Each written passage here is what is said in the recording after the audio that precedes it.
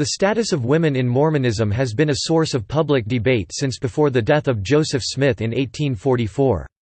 Various denominations within the Latter-day Saint movement have taken different paths on the subject of women and their role in the Church and in society. Views range from the full equal status and ordination of women to the priesthood, as practiced by the Community of Christ, to a patriarchal system practiced by the Church of Jesus Christ of Latter-day Saints (LDS Church), to the ultra-patriarchal plural marriage system practiced by the Fundamentalist Church of Jesus Christ of Latter-day Saints (FLDS Church) and other Mormon fundamentalist groups. Topic: Women in church history. 19th and early 20th century accounts of Mormon history often neglected women's role in founding the religion. The 1872 history The Rise, Progress, and Travels of the Church of Jesus Christ of Latter-day Saints does not name any women. B. H. Roberts's famous 7-volume History of the Church of Jesus Christ of Latter-day Saints only mentions a few women. However, a number of women had significant supporting roles. For example, Joseph Smith's wife, Emma Hale Smith, served as a scribe during translation of the Book of Mormon and was the subject of one of the Church's early revelations, which included direction to compile the Church's first hymnal. Emma Smith also served as head of the Relief Society, originally a self-governing women's organization within the Church, which is one of the oldest and largest women's organizations in the world. Women's suffrage.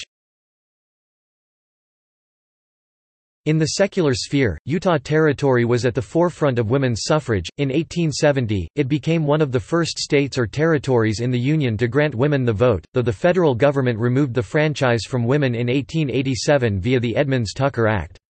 Education and scholarship was also a primary concern for Mormon women. Religious missions, like Bathsheba W. Smith's mission to southern Utah to preach woman's rights, were launched. The Woman's Exponent magazine, the unofficial publication of the Relief Society, published a 1920 editorial in favor of equal rights before the law, equal pay for equal work, and equal political rights, stating that a woman's place is not just in the nursery, but in the library, the laboratory, the observatory. In 1875, Relief Society President Emmeline B. Wells said that women should speak for themselves, and if that is considered manly, that should be a good thing, since if men are superior, becoming more masculine ought to be desirable. Late 19th century Utah also had the most liberal divorce laws in the United States at the time. The laws were advantageous to women, any woman who insisted on a divorce got one. One of Brigham Young's wives divorced him and launched a lucrative career as a public speaker. The divorce rate in late 19th century Utah came close to 30%. This divorce rate was inflated by people from other states seeking an easy divorce in Utah. In 1896, Martha Hughes Cannon was the first woman in the nation elected to state senate. She ran against her husband. Laying on of hands and priesthood. In the early church, women would sometimes lay hands on another person to give them a special women's blessing. Patty Bartlett Sessions recorded giving and receiving blessings from other women in her work as a midwife, as did Louisa Barnes Pratt in her life as a pioneer and a missionary. While not given by virtue of priesthood ordination, these women's blessings were a normal part of religion at the time. Relief Society President Eliza Snow believed that women did not need to be set apart to officiate in temple ordinances or in administering to the sick. She advised that women confide personal issues to the Relief Society president and her counselors, rather than the bishops. Women also participated in the anointed quorum in the early church. Current LDS church policy dictates that the act of giving blessings, by laying on of hands, is only to be performed by those ordained to offices in the Melchizedek priesthood, which offices are only held by men. However, a 2015 essay published in the Gospel Topics section of the Church's website states that while neither Joseph Smith nor any other church leader ordained women to the priesthood, women do exercise priesthood authority without ordination.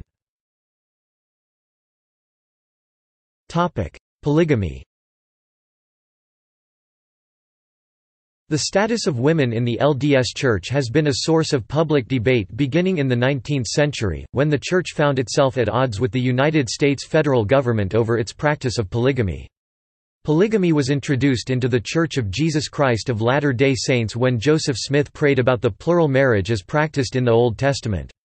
The practice was established in the Church in 1831.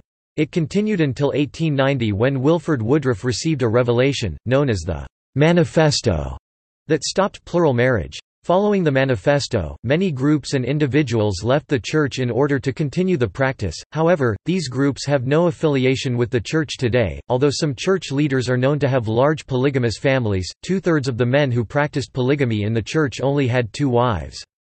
Women were able to divorce their husbands. Among the Church population as a whole, at its peak, only 25 to 30% of members were part of polygamist families by 1870.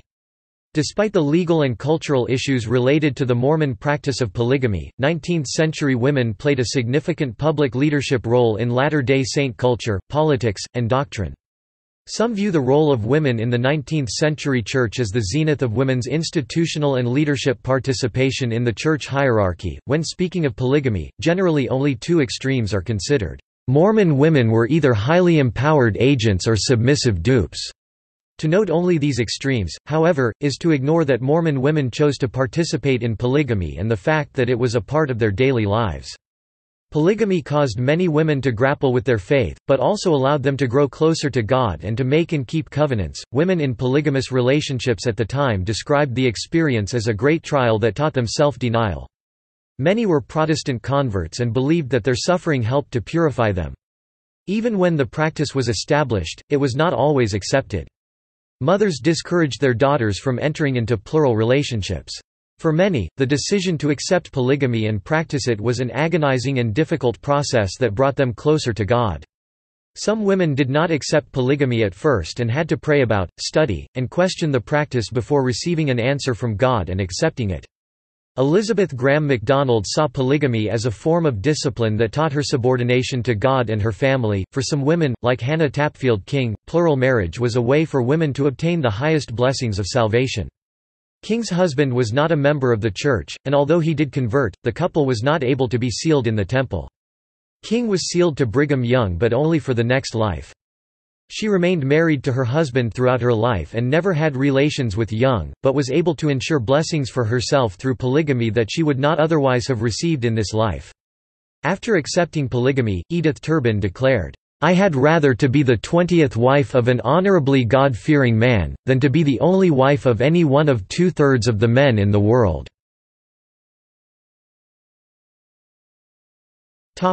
Gender roles. Ezra Taft Benson stated that women have qualities of faithfulness, benevolence, and charity that balance the more aggressive and competitive nature of man.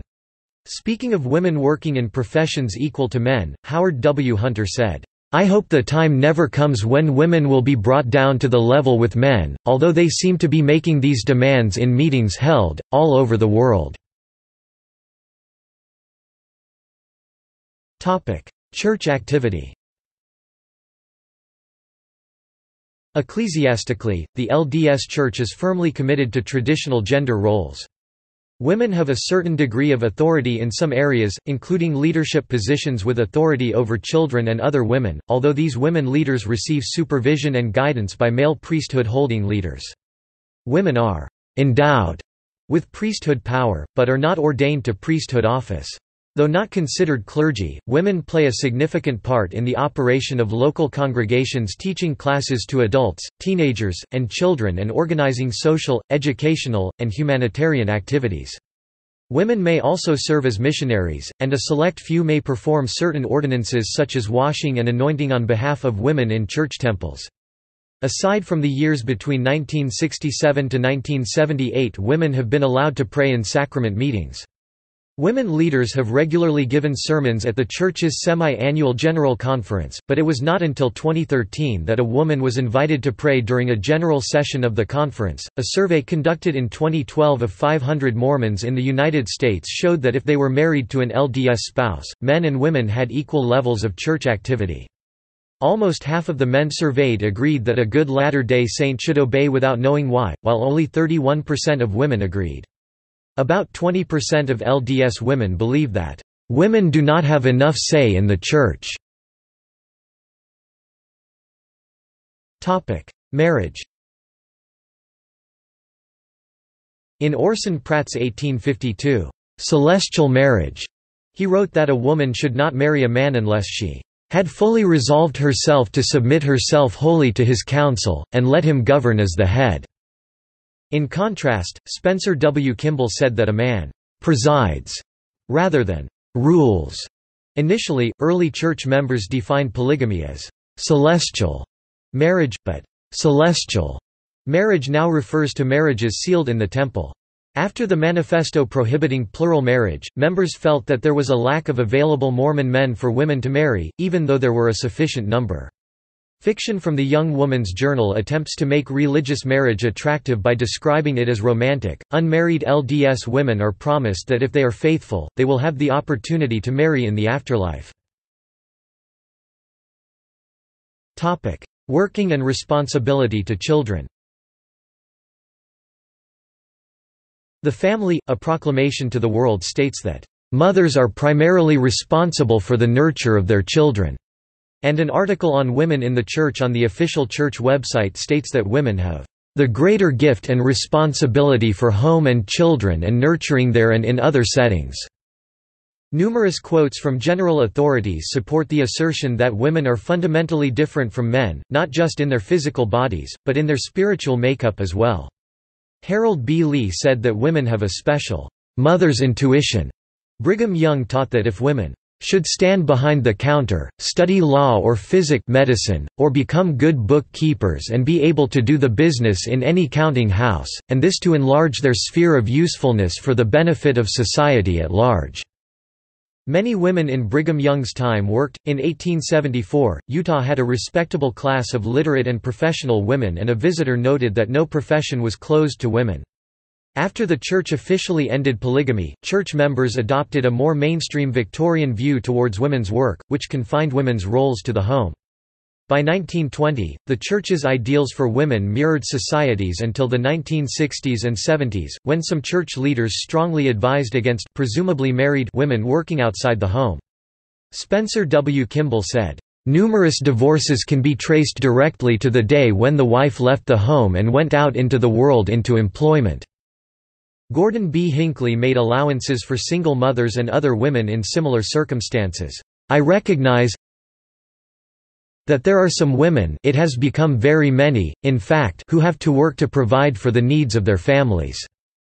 To you I say, do the very best you can." A 1986 Ensign article emphasized that husband and wife share the responsibility of providing for their children's temporal needs, and that each family would prayerfully decide if a mother would go to work. Mormon women were to reject the secular values of individuality and devote themselves to the eternal women's roles of marriage, motherhood, and submissiveness. The messages of church leaders regarding working women were reflected in the Relief Society's housework curriculum. Throughout the 1950s, Relief Society lessons were written by career women who balanced home and work life. Each lesson was listed with the author's name, allowing readers to match a name to the curriculum. However, by the 1970s, the church discontinued the lessons written by specific individuals and the use of an author's byline. Relief Society lessons were then created to be messages from the church as a whole, providing no individual model of a professional woman for others to know and follow. One 1990 study by Lawrence Iannacone found that starting in 1963, statements from church leaders were highly variable on women's topics. After Ezra Taft Benson's 1987 talk, "To the Mothers in Zion," exhorting women to not work outside the home, many women quit their jobs and some women BYU students wondered if they should continue their studies. Then BYU President Jeffrey R. Holland stated that BYU especially welcomed women, and encouraged personal study and revelation about how to follow church guidelines. The same study found that as the church affirmed new sex roles, the number of living endowments increased, a sign of committed new membership, but the number of endowments for the dead decreased, a sign of committed, experienced member activity. It also found the opposite was true. As the church affirms traditional roles, the number of living endowments increased and the number of endowments for the dead increased. Topic: Modesty in dress. Brigham Young said that women's dress should reflect that they are separate from the world. After Joseph F. Smith complained about the indecency of some LDS women's attire, Amy Brown Lyman led the Relief Society, YLMIA, and Primary in issuing dress guidelines for Mormon women in 1917. These guidelines were not closely followed by members. In 1951, Elder Spencer W. Kimball gave the talk, "A Style of Our Own, Modesty in Dress and Its Relationship to the Church," which was reprinted in the Church News and defined modesty for Mormons in the latter half of the 20th century. Kimball said that Latter-day Saint women should have a unique style of their own that did not include strapless dresses, shorts, form-fitting sweaters, or dresses with low necks or backs. Immediately following the talk, many women changed their wardrobes to conform to Kimball's instructions and called their wardrobes Kimballized, but the Church issued no formal dress standards. In 1957, the Mutual Improvement Association published a pamphlet on modesty in general. It advised women against flaunting one's figure, and also emphasized modesty in speech and conduct. A 1959 Improvement-era column counseled teenage girls to keep their clothing clean and ironed. In the 1960s, the counterculture movement started to influence the dress of Mormon youth. Short skirts, beards, and long hair for men, and dirty clothing became popular.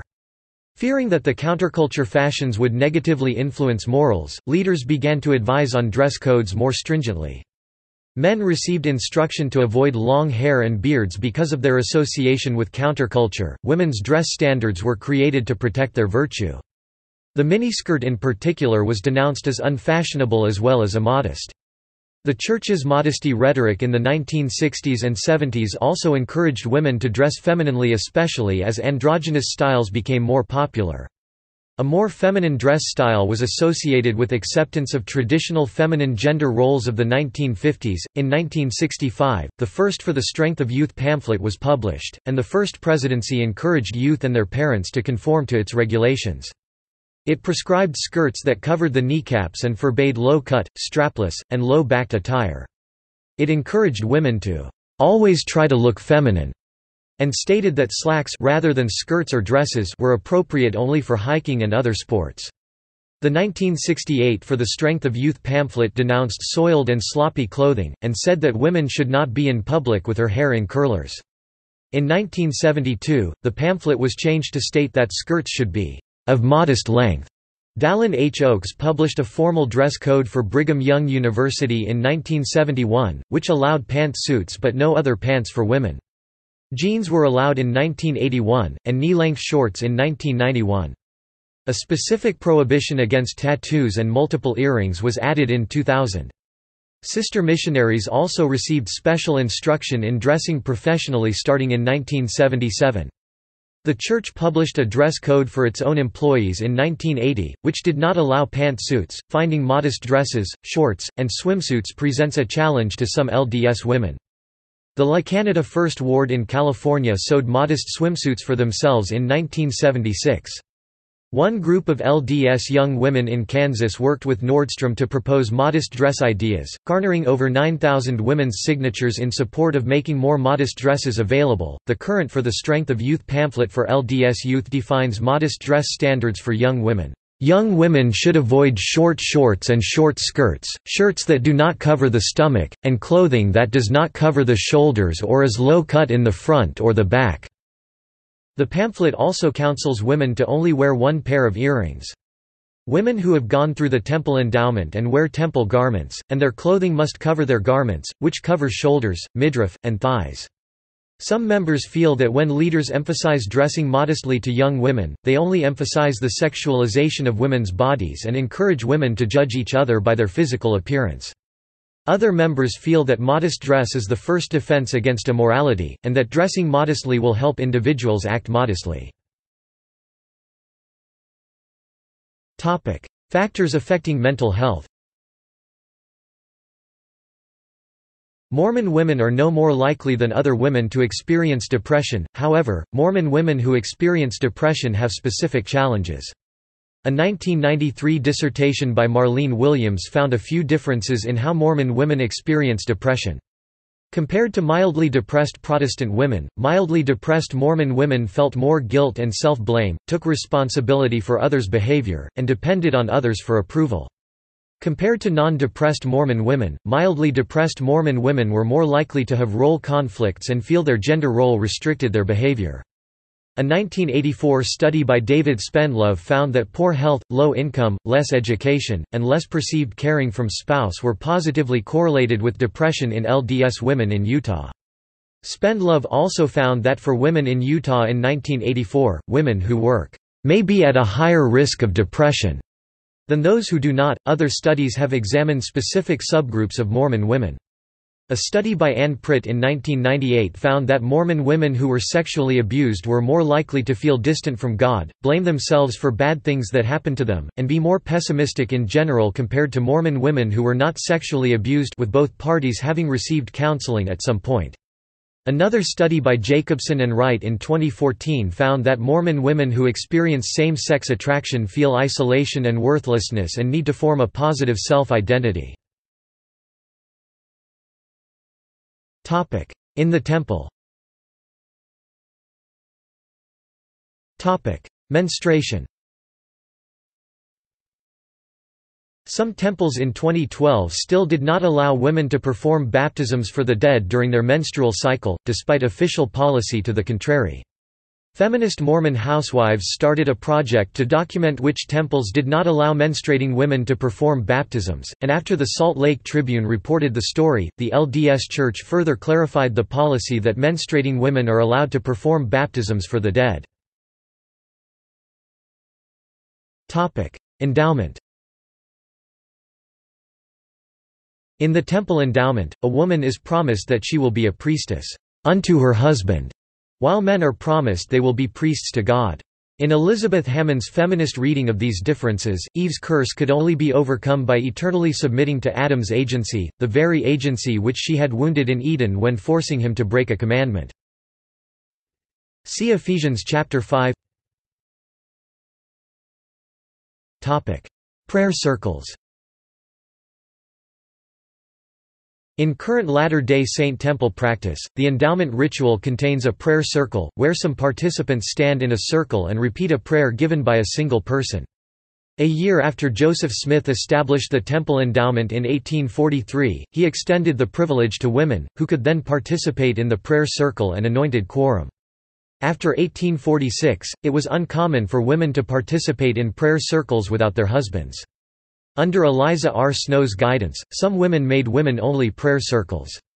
In 1896, the First Presidency advised against Relief Society prayer circles, but some relief societies continued the practice.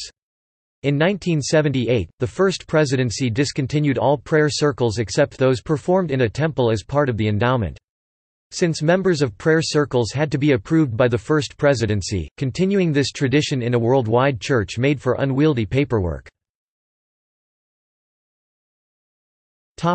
Religiously significant women. Heavenly Mother.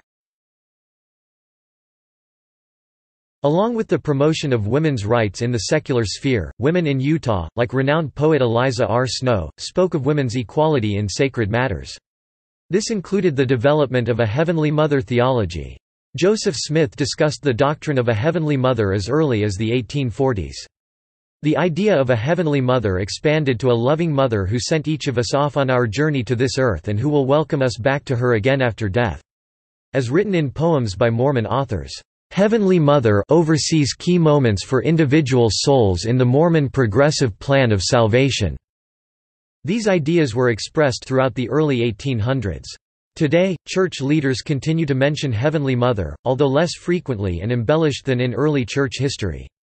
Neal A. Maxwell affirmed the ideas or a homecoming expressed in Snow's poetry about Heavenly Mother by saying, "Could such a regal homecoming be possible without the anticipatory arrangements of a Heavenly Mother?" In the 1970s and 1980s, church members began to write speculations about a Heavenly Mother and even to pray to her in meetings. In the 1980s and 1990s, the church stopped these practices. There were publications made in dialogue during this time period that suggested that Heavenly Mother is the Holy Ghost. In 2015, an essay was published in the Gospel Topics section of the church's website, which surveyed 171 years of statements about a mother in heaven. Eve. Mormonism rejected the Augustinian doctrine of original sin, which held that humanity inherits the sin of Adam and Eve in which they ate the forbidden fruit. This sin was historically blamed on Eve, and was thought to be the source of women's submissive and dependent state. The movement's second article of faith states, "We believe that men will be punished for their own sins, and not for Adam's transgression."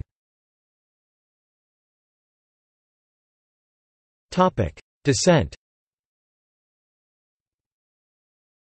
Within and outside the church mainstream, there is a minority of LDS women who raise concerns regarding church policy and doctrine. However, any members who are viewed as publicly oppositional toward the Church's current structure are subject to ecclesiastical discipline, including excommunication for apostasy. 20th and 21st centuries changes in church policies about women. The First Presidency made the Relief Society an auxiliary to the Church, removing their independent financial status in 1970. In 1977, First Presidency member N. Eldon Tanner told a meeting of church leaders that presidency of the Relief Society should be considered a partner with the Melchizedek priesthood. Other developments during the presidency of Spencer W. Kimball included having young women class advancements recognized in sacrament meeting and, in 1978, the First Presidency and Quorum of the 12 Apostles issued a policy which approved of women praying in sacrament meeting. Women had been barred praying in sacrament meeting from 1967 to 1978. In 1980, the general presidents of the Relief Society, Young Women, and Primary were invited to sit on the stand with the male general authorities during General Conference. In 1984, a woman spoke in General Conference for the first time since 1930. Since then, women have spoken in every General Conference. In 1978, a conference session specifically for women was added, initially 2 weeks before the October General Conference, which was later changed to 1 week beforehand. In the April 2013 General Conference, women gave prayers for the first time. In 1978, a policy that a woman was not allowed to be a Sunday school president was clarified to a bishop in a Boston suburb. Also in 1978, Alice Colton Smith, a member of the Relief Society General Board, remarked in a letter to Leonard J. Arrington that women were once permitted to join in or stand as an observer at the blessing of her baby, but now were rarely permitted to do so. In 1975, the LDS Church allowed Maureen Ersenbach Beecher to continue to work in the History Division after the birth of her daughter. Previously, the Church's policy was to terminate new mothers' employment. After consulting with their legal counsel, the Church changed their policy to allow women employees to continue working after several weeks of maternity leave. Brigham Young University (BYU), the LDS Church's flagship educational institution, has made several changes in its policy towards women. In 1975, the 4-year, full tuition and boarding expenses presidential scholarship was changed from only being available to men to being available to an equal number of men and women. BYU established a Women's Research Institute in 1978. Among its directors over its 21 years of existence was Marie Cornwall. At the end of 2009, BYU restructured its women's studies programs, freeing more money for research on women's issues by ending an institute staff, placing the women's studies minor in the sociology department, and thus putting all the money that had been split between research and staff directly into research expenditures. In 2013, the Church adjusted the Leadership Council in its missions to include a greater role for the wife of the mission president and by creating a new role, called Sister Training Leader. The new Mission Leadership Council expands the use of councils to govern the Church at every level. Also in 2013, the organization Ordain Women was established by LDS women who supported the extension of priesthood ordinations to women.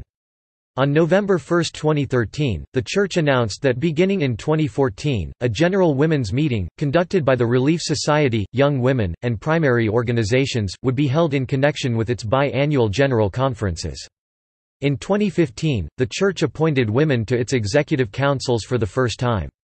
The Church appointed Linda K. Burton, President of the Relief Society, Rosemary Wixom, President of the Primary, and Bonnie L. Oscarson, President of the Young Women's Organization, to 3 high-level church councils, 1 woman to each. Mormon feminism. Mormon feminism is a feminist movement concerned with the role of women within Mormonism. Mormon feminists advocate for a more significant recognition of Heavenly Mother, the ordination of women, gender equality, and social justice grounded in Mormon theology and history. The modern form of the movement has roots that go back to the founding of Mormonism, including the largely independent operation of the Female Relief Society, priesthood blessings by women in early church history, and the women's suffrage movement in the western United States. Fundamentalist groups.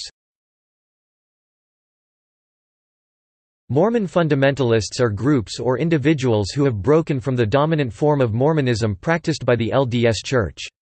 Since the mid-19th century, numerous fundamentalist sects have been established, many of which are located in small, cohesive, and isolated communities in areas of the western United States, western Canada, and Mexico.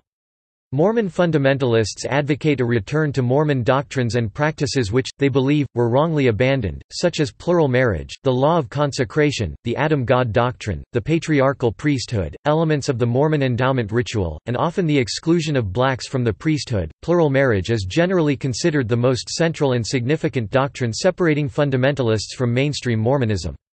In Mormon fundamentalist groups, women are typically expected or encouraged to adhere to a strongly patriarchal perspective on women's roles and activities and, in many cases, participate in plural marriage. Even though women in fundamentalist groups are often expected to rear children and other domestic tasks, it is not accurate to assume that all women in polygamous relationships in Mormon fundamentalist groups are powerless. Mormon women in fundamentalist groups experience their gender roles differently than women in the LDS Church. In fundamentalist sects, sex is viewed as a necessary evil for reproduction. Women who are menstruating, lactating, or pregnant are not expected to have sex with their husbands. One fundamentalist woman said that because her husband had other wives, she didn't feel pressured to sexually satisfy her husband. Fundamentalist women help their husbands seek other wives, and many say that for their husbands to look for a wife without consulting existing wives would be akin to infidelity. Some wives in polygamous marriages feel closer to their sister wives than to their husbands. In some polygamous relationships, a wife nurtures her husband's relationship with his other wives by encouraging her husband to spend time with them. Sister wives help each other with childrearing, cooking, and other domestic tasks. Women in polygamous relationships have their own bedrooms, while their husbands are treated as visitors. Sister wives also often control the household's finances. The studies that examined the experience of fundamentalist women did not examine underage marriage, which the authors felt was a separate issue. The 2008 police raid of the FLDS Texas compound found that 12 girls were married before age 16 and sexually abused. See also: Criticism of Mormonism, Mormon feminism, The Mormon Women Project, Heavenly Mother Mormonism, Adam and Eve LDS Church. Topic Notes. Topic References. Topic Further reading.